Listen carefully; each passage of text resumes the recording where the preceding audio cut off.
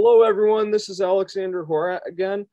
I just wanted to say, if you like what I'm doing on my videos and the stuff I'm doing on my website, if you'd like to support the show, you could donate to me through PayPal at alexhorat@gmail.com, or you can also donate with Give, Send, Go.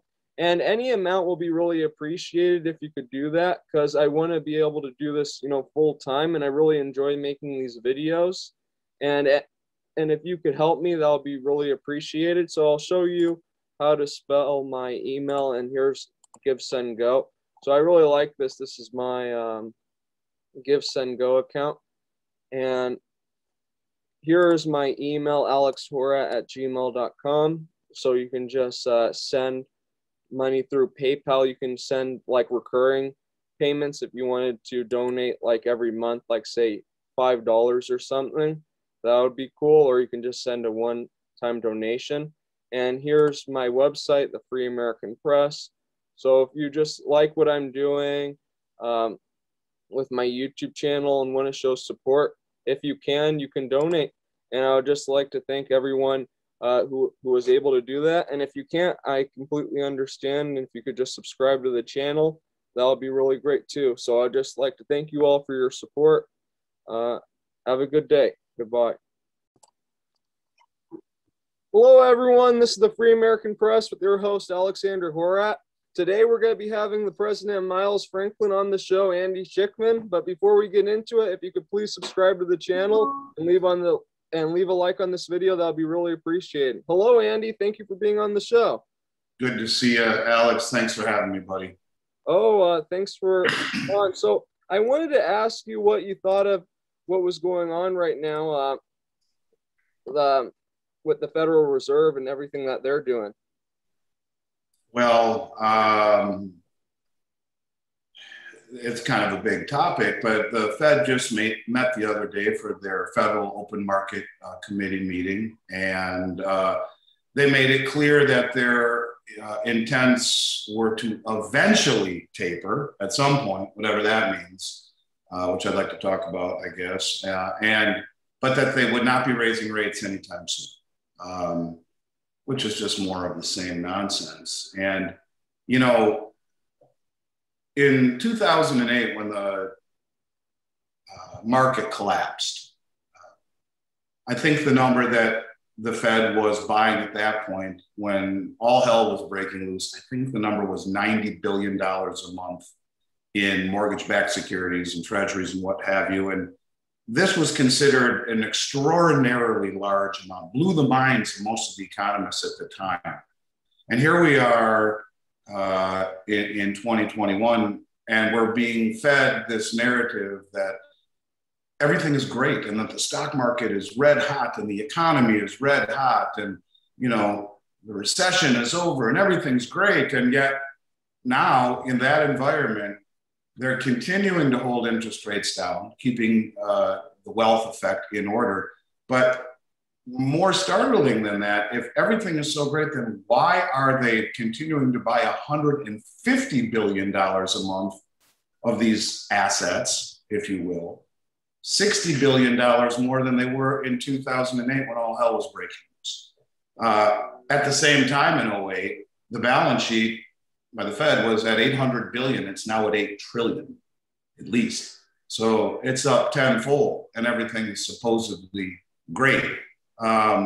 Maybe even more startling were the June merchandise trade deficit, which was the biggest in history, actually, 91.2 or $3 billion. And here again, we're being fed this narrative that the economy must be great because people are buying all this stuff. But it's actually the opposite of that. The economy is quite weak because it's not what you consume, it's what you produce.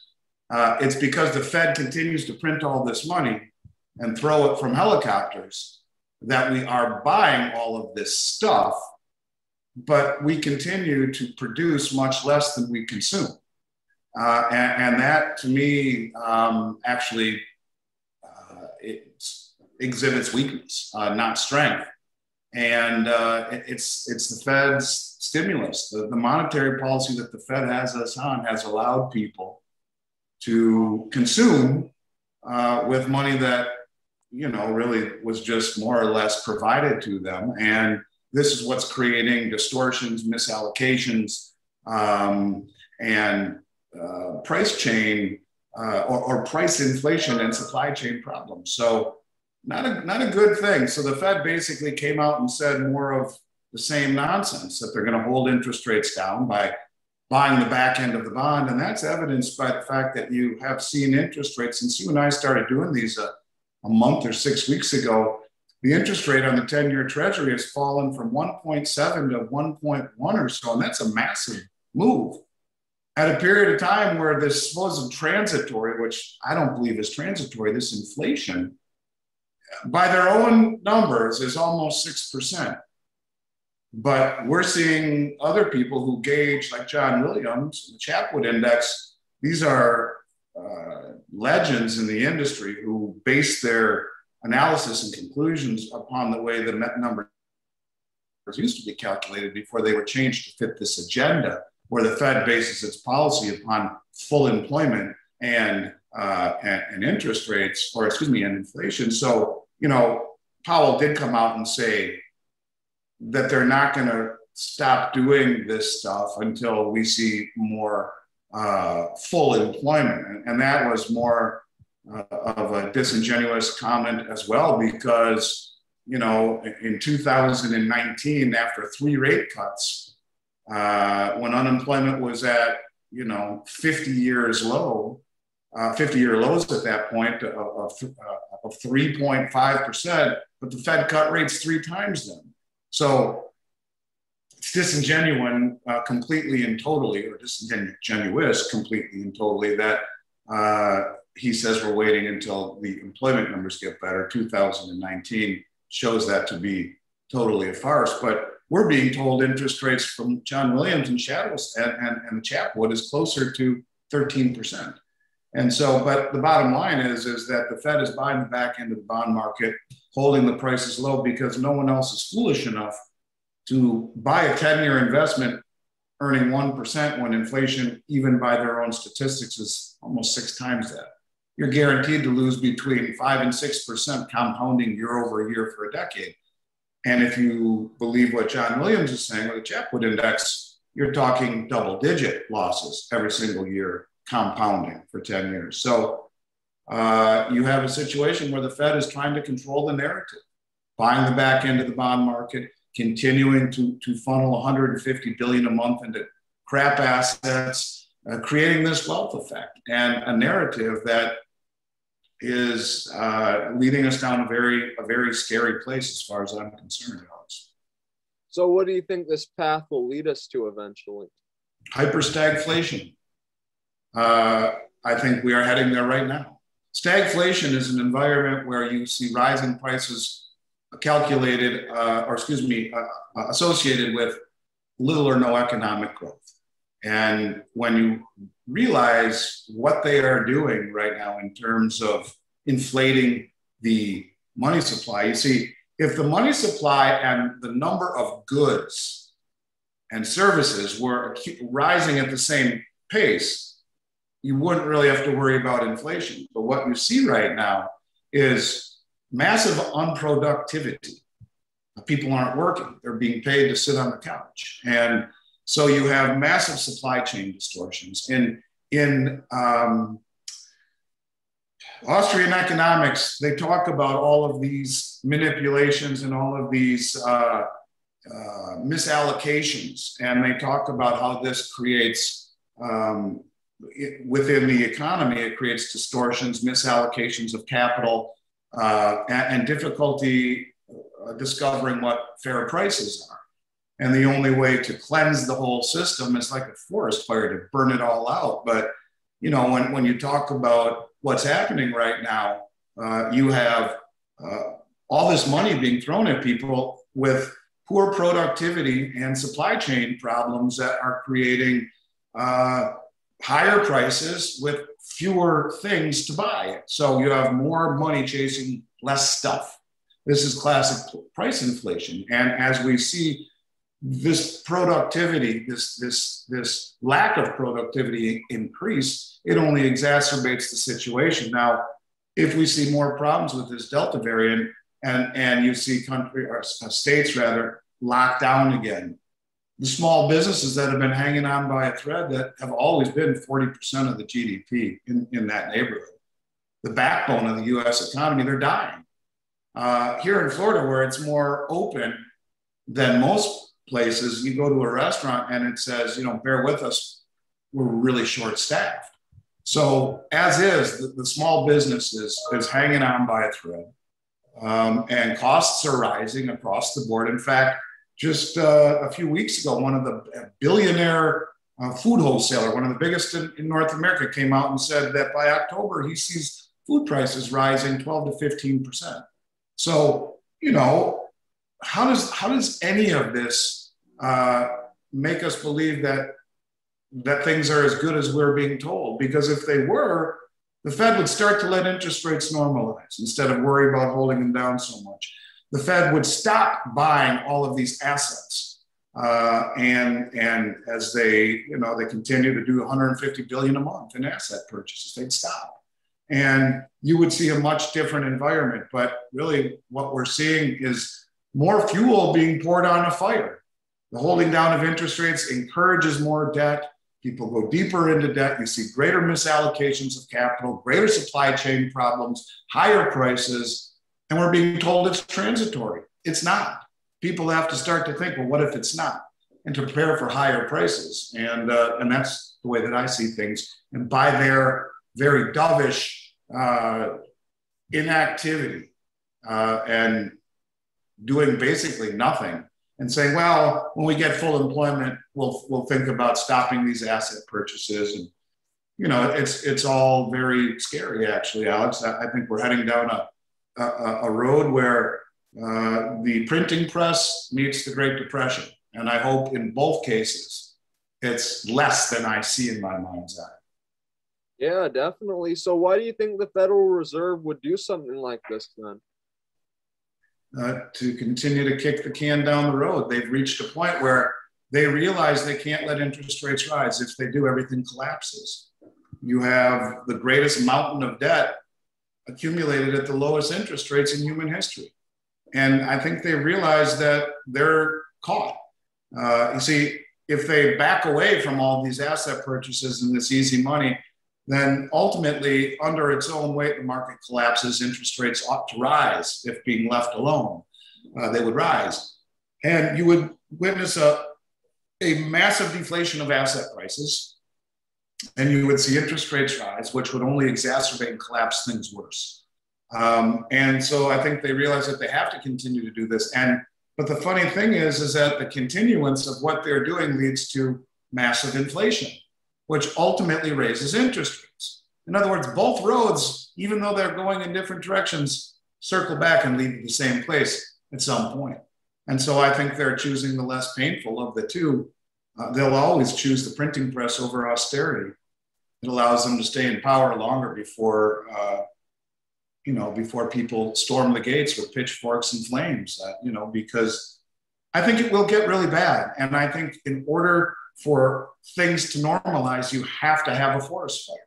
You have to remove all of the misallocation of capital out of the system. But in doing so, the whole system that has been propped up and overly inflated comes crashing down to a level of fair value.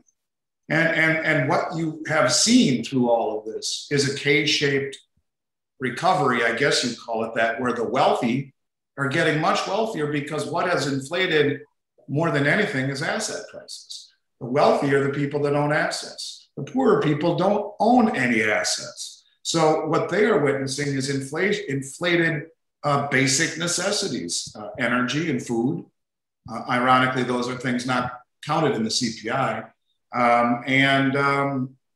Basic everyday needs and consumer goods are rising, where the lower income people are basically paying a hefty tax because of this inflation, where the wealthy don't really care because their assets that they've accumulated are continuing to go higher in the face of these inflated asset prices. So, at some point, the wealthy are going to get scared, and they're going to realize that a lot of this is really not justified.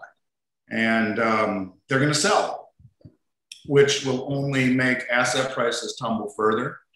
And then you get a very bad situation for a lot of people who have come into this chasing returns that they think are normal. The market returns that we've seen over the last few years are not normal, Alex. In a normal market, if you're making 4 or 5% per year, you're a rock star. You don't make 100%. You don't see markets that go vertical for anything sustained or prolonged. And a lot of people, that's all their only exposure to this market. So I think the big money, the insiders, are probably already selling, lots of insiders selling, but the smart money will sell on strength. And as Jim Rogers has said, one of the most legendary investors, you sell on strength, you buy on weakness. And you look at something like silver, which is massively accumulated, which is needed, which has demand both monetarily and industrially, maybe the only commodity that really is bracketed on both sides by this demand, which is cheap, should be buying equities and things that have had this massive rally that aren't justified should be sold. I was listening to George Gammon the other day, and he had a great analogy. The analogy was of a hot air balloon with a little basket underneath it. And if you think about it, the economy should be the hot air balloon, and the basket should be the stock market that mirrors its movements, right? If the economy crashes, so does the basket underneath it. But what we have now, and if the economy goes up, so does the basket, right? But what we have now is this perversion where it's upside down. And the basket is now the economy, and the balloon is the stock market. And the economy is not justifying the all-time highs in equity prices. So there will be a moment in time, Alex, where people have this spiritual experience where the realization that if it's too good to be true for a prolonged period of time, I got news for you. History has shown that it probably is. So, I think what the Fed is doing is only making things worse ultimately, but kicking the can down the road, only making it worse for your future. That's for damn sure. Yeah, I agree. It seems like kind of like what you were saying, the Federal Reserve is only interested in its own power, its own sway over the government. So a really big question for me is, how are they going to keep their power? What is their plan in the future so people can prepare for that? It's a good question. And it's one that I really don't know, because truthfully, I think the only way that this ever gets better is like that forest fire analogy, to clean out all of the misallocation. And I think the only way that even happens, Alex, is if the dollar is no longer the primary world reserve currency. And because how long can our creditors continue to accept the currency from the largest debtor nation in the history of the world as the world reserve? At what point do they move away from accepting or wanting dollars in favor of something else? Special drawing rights, backed by gold, a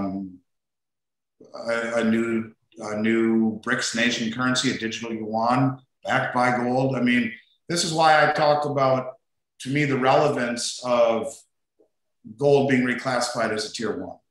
Because why would they have classified tier one if not for it to be part of the system? The only other tier one reserve asset are US dollars. And it's been that way since 1944. So the fact that the Bank of International Settlements reclassified gold as the world's only other tier one tells me that it has a vital role in what's coming next. But how does the Fed play into all of this? I don't know. Look, they've proven throughout all of time that since 1913, they're very powerful. And people who get in their way end up gone. And so does Don't know. It's a good question and one that remains to be seen. But I think that this is the problem of U.S. We think in terms of days and weeks, and we have an economy built on debt. And I think you look at a country like China, and they're planning in terms of decades and building an economy built on assets. I think you're seeing a shift. There's an old saying that he who has the gold makes the rules. And if you look at the amount of gold imports going into China, they're the largest producer. They don't sell an ounce. They're the largest importers. I think what you're witnessing is a slow transition of world superpower dominance, singular dominance, away from the West to one of at least more of a power sharing situation eastward. And I'm convinced of that, especially now that we see them embarking upon the Belt Road Initiative, which is connecting 70% of human population, most of which is settling on the new Chinese digital yuan. The long game doesn't bode well for the dollar, and the monetary decisions that the Fed is acting or is doing is only making things ultimately worse. Yeah, I think where it really comes down to is the people, because, people make the governments. Governments have a lot of power, but I think people, like assets better.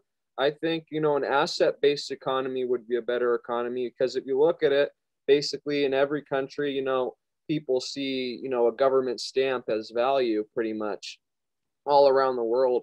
So I think there could be, I don't know, like a counterattack basically where we're going back to assets, to goods or services, like gold and silver and other things like that. I think that's why China is building all these cities out of nowhere, because they don't want to keep their dollars. They want to build assets. So I think you're right that assets are the way of the future. But they're not just building these cities. They're building 12 airports a year. Their bridges, their roads.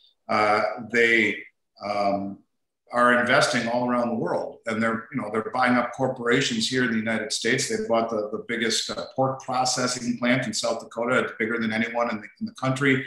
They're buying up everything, and not only that. Now, as we talked about, the Chinese Belt Road and Rail Initiative. When you talk about an internal infrastructure with these ghost cities and new airports and roads and bridges, this external infrastructure, all the things that they've been buying for years, are now connecting Asia and Africa. 70% of human population, 45% of global GDP before they industrialize it all. They are building a culture based upon assets. And there's an old saying, Alex, that assets feed you and liabilities eat you. And, you want to accumulate assets, and that's exactly what they're doing. And they're playing the long game.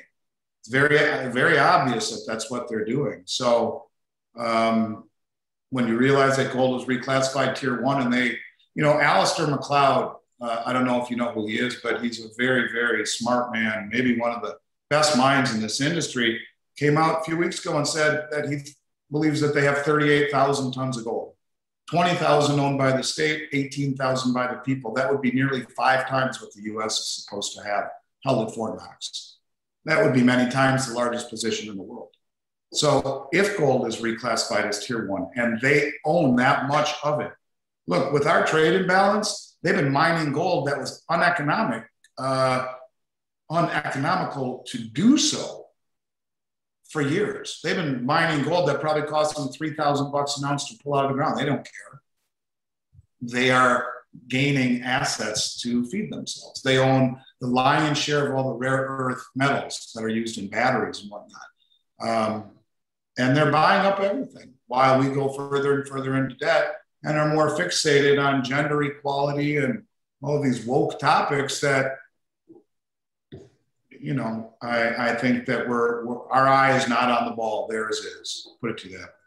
So, Andy, a really big question for me is we see, China, what they're doing all across the world and everything, and how they're becoming pretty powerful. And we know that holds pretty big implications for us here at home, here in America. So I just wanted to ask you, what would you do say if you were able to, how would you fix America? How would you keep it, a really good country?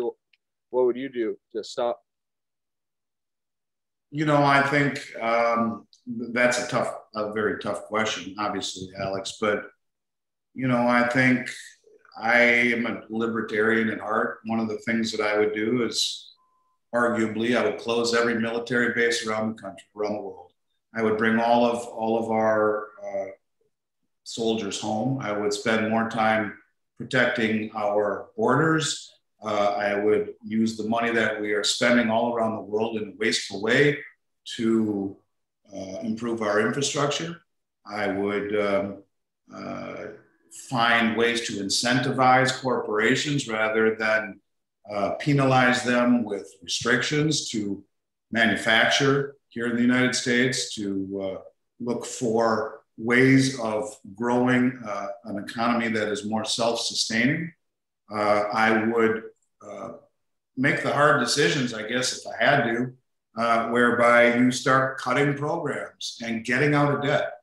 And, we've gotten to a point now where no one wants to cut anything because the backlash. Well, no one ever wants to cut back, but if you can't afford it, at some point you have to. Now we are probably already at a place where there is no return, Alex. We're at $140 trillion in the hole. And a trillion seconds ago was 31,688 years ago. And heaven forbid interest rates rise, then what? So I think you start by making the tough decisions and incentivize people to produce rather than consume. We're seeing that again where, a debate about these subsidy payments, the stimulus checks that people keep getting. I hear over and over and over again from clients of mine who, entrepreneurs, they say, look, I can't even stay in business. I can't get anyone to work for me. And people are getting paid more money to sit at home. When you talk about the $600 check plus unemployment, they're making more than they did when they were gainfully employed. And here again, this is just destroying the middle class. It's destroying the small business, and it's spending money that we don't have. And it's just more of the same problem where we have this privilege as the world reserve currency, I guess, to stuff the box with IOUs. And that's, at some point, they're going to come looking for, pay me. Here's my check. Here's my bill. And either we default or we continue to inflate away, because paying it off, I don't think is an option at this point. Yeah. So what do you think would happen to the world if America just inflated its debt away? Say they just print trillions and trillions of more dollars, or whatever amount they chose, since they have the power to print. Well, that's what they're doing. So what do you think? So that's what they're doing. They've printed $9 trillion that we know of since September of 2019. That it took almost 300 years to create just under $1 trillion in this country. And they've printed 9 times that in a year and a half that we know of. So, or 2 years. So I think the world will move away from the US dollar as the world reserve currency. Look, our style of life has been fostered really by the good grace of our foreign creditors. And, I say to you again, how long before those creditors and the rest of the world says, why would we take this as money for our goods and services? And they look to a new place. Now, arguably the dollar's as Doug Casey says, the prettiest mare in the slaughterhouse. It's the best of the bunch. But here again, why did they reclassify gold? Is there something under the surface? Are the Chinese going to issue with their digital backed yuan? Are they going to peg it to gold? What would that do immediately? The dollar would absolutely collapse as the world would run to an asset-backed currency, something that was tethered, rather than a debt-based currency that is being watered away day by day. So I think we're closer to that than most people would think. And when you say what would happen, well, that is what they're doing. You know, the amount of money creation that they have already embarked upon is crazy, you know, and you're looking at more money that he wants to spend in the infrastructure programs. And look, in order for the Fed to normalize things, if you realize there's 6% inflation by their CPI, they'd have to raise interest rates to over 6%. And they're talking about maybe raising rates 25 or 50 basis points in 2 years. You got the Fed saying it's transitory, but it isn't. You know, the Fed can only hope it goes away on its own, but it's not. They're only making it worse by holding interest rates low, because 6% interest rates in this economy, it's all over. Everything collapses. So it's a problem, and I think this is what they're doing, and now we'll see how the world reacts and how far the Fed takes it. Yeah, I'm actually kind of surprised, you know, countries like China haven't gotten rid of the US dollar yet. Do you think they're just scared of the United States at this point, or why do you think they haven't, you know, made their own reserve currency at this point? I think they are putting all the pieces in place to do that. That's why they have the system that mirrors the SWIFT system that they have gone into. Most of the BRICS nations have signed on to it, as have many, as have many of the, something flew in my eye, as have many of the European countries. And so that's why they also built the Shanghai Gold Exchange, which will challenge the COMEX. That's why they also have built the Chinese Petro Yuan, which is a bond that they use to buy natural gas and oil from the Middle East and from Russia, and it's immediately convertible into gold on the Shanghai Gold Exchange. That's why they're building these infrastructures. That's why they're the largest accumulator of gold in the world, and they're positioning for that. But yet they still own over $3 trillion worth of our assets and our treasury. So it would cut off their nose to spite their face, let's say. I think they're biding their time, and they're milking as much out of the system as they can, because it's the trade imbalance that has enabled them to get to where they are. It's our trade imbalance which is sowing the seeds of our own, I don't know if I want to call it destruction, but removal from the top of the heap as the single dominant player. And, you know, so I guess we'll see how it all plays out, but I do believe that's the way the trend is moving. Yeah, so when do you think China will make their move? Do you think kind of an approximate time? No, but I would think it would happen once the dollar starts to spiral down the inflationary drain. They're not going to spiral down the drain with them, but I think they will wait until it's kind of the ace in the hole. They'll wait until they have no other choice, as far as I'm concerned. Yeah. So did you have a special this week for gold or silver? Yeah, we have the 2021 United Kingdom Britannia at $3.95, I want to say, over the price of silver. And they're brand new. They're wonderful coins. Come in tubes of 25 and boxes of 500. And from a standpoint of a sovereign coin, that being a coin issued by one of the 6 major mints, it's as good as it gets, and it's probably the least expensive. I've seen these coins in a year and a half. So good buy. I think that'll be amongst the lowest price in the country. All people need to do is send me an email at Andy@MilesFranklin. Mention the Free American Press, and I promise your listeners they'll get the best price in the country and whatever they want to buy. Oh, well, that sounds great, Andy. Was there anything else you'd like to add in this video? No, I just, here again, I think, you know, people need to realize that things are not as good as we are being led to believe. If they were, the Fed's actions would be grossly different. And they wouldn't talk about not stopping asset purchases until we see a normalization in employment. And yet here you have politicians now saying, well, we're going to continue to pay the CARES payment and only incentivizes unemployment, disemployment, whatever you want to call it. So I think we're a long ways away from ever getting normal. And quite frankly, I don't think they can. That's what I'm getting at. 2019, they tried to normalize the market or their balance sheet.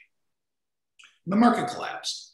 They can't ever really normalize their balance sheet without facing the repercussions. And so either it's inflate or default or go through some holy hell pain when the whole system busts apart. And I think that's why they have said for the foreseeable future, interest rates won't rise. And maybe in 2022, they'll raise it by a quarter basis point or a half basis point. It's nothing. So I think people need to realize that now more than ever, buying precious metals, the Fed just put a floor under the price of gold and silver by saying that they're not going to stop asset purchases and they're not going to raise interest rates. You could not ask for a more bullish statement by the Fed. So buckle up. I think the second half of the year is going to be interesting. Yeah, I think you're right. I definitely think you're right. And when we move to that asset-based economy, those pieces of paper aren't going to be worth anything anymore. It's got to be assets, things that you own that are going to be worth the money. So I have to agree with you, Andy, and I would like to thank you for being on the show again this week. Great to see you, Alex. We'll look forward to seeing you next Friday. You have a good weekend and stay well. I'll look forward to catching up with you real soon, kid.